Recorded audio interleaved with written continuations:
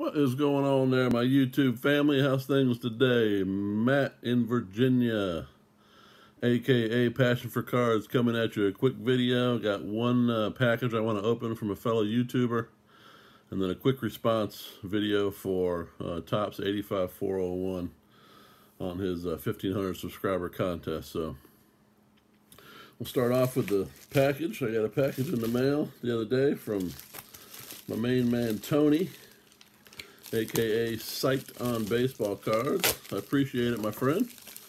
I had sent Tony a minor league set of the Ogden A's with the Ricky Henderson minor league card. I had a couple sets here at the house, and I thought Tony would like one, so being a big Oakland A's fan.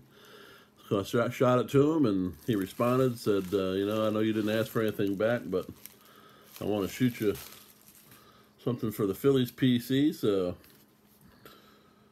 coming in this little Topps Now envelope.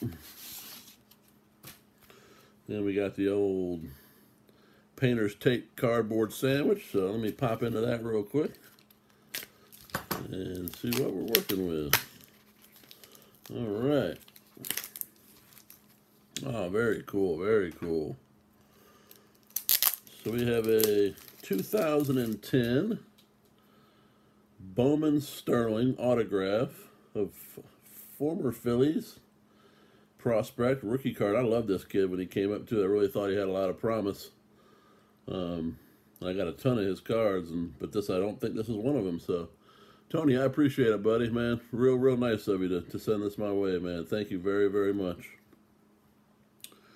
Got the Bowman Sterling autograph of Dominic Brown, Gem Mint 10.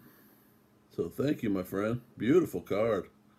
Got some nice shine to it. Beautiful autograph. Nice rookie card, obviously in pristine condition. So thank you very much, my friend. I appreciate that. That'll find a nice home right here in the old Phillies PC. So very cool. Thank you, my friend. So on to the video response for Nate, Topps85401. He asked two questions. First of all, what kind of advice would you give to somebody trying to get onto YouTube? And as I thought about it, I'm like, man, I'm pretty new myself. I'm not sure I'm anybody to give advice, but I'll just kind of talk about the quick journey I took. You know, obviously, like most people, I just started watching videos of different people and started subscribing to channels. And I did that for probably about 6 months.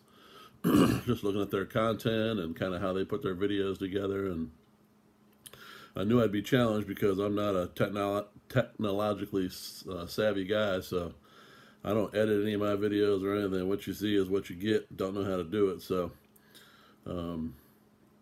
I just started commenting on their videos, and then one Saturday I had gotten some 2018 Top Series 1 and some 2018 Heritage in, and me and my wife broke the boxes, and I said, well, why don't I just shoot a video of the recap of, you know, the stuff we got, and so I did that, and I was like, well, it went okay.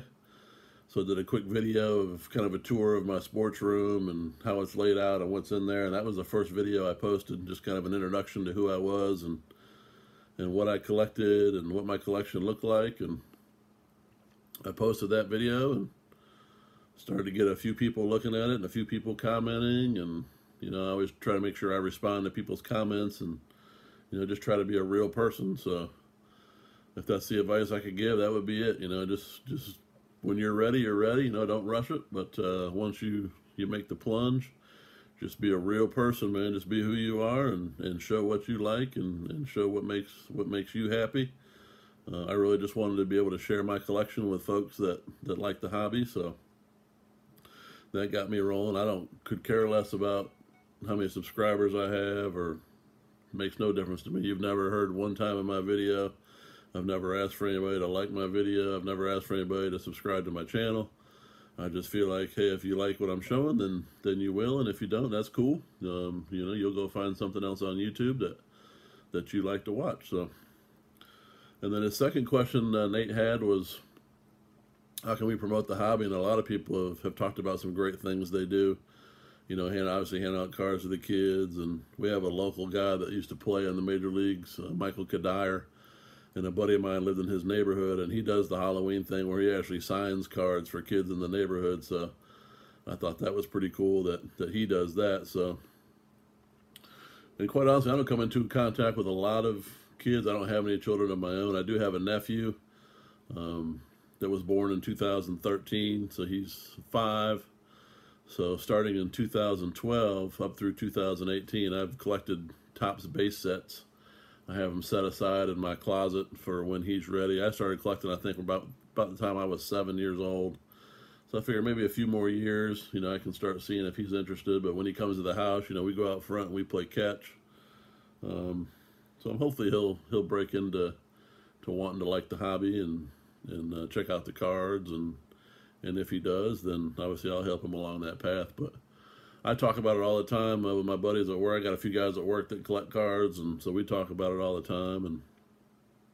And then I think just being an ambassador here on YouTube, just being a good person, showing your collection, doing it the right way, so people can come watch your channel and learn and see what they like and what they don't like is another great way to do that. So, Nate, I hope that's what you're looking for, my friend. Congratulations on 1,500 subscribers. That's unbelievable.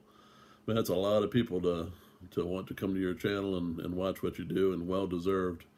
I love watching your videos. You seem like a real chill guy, somebody that'd be cool to hang out with, and maybe someday we'll get that opportunity, and we can rap about cards or whatever else is going on. So everybody have a great day, and as always, stay classy.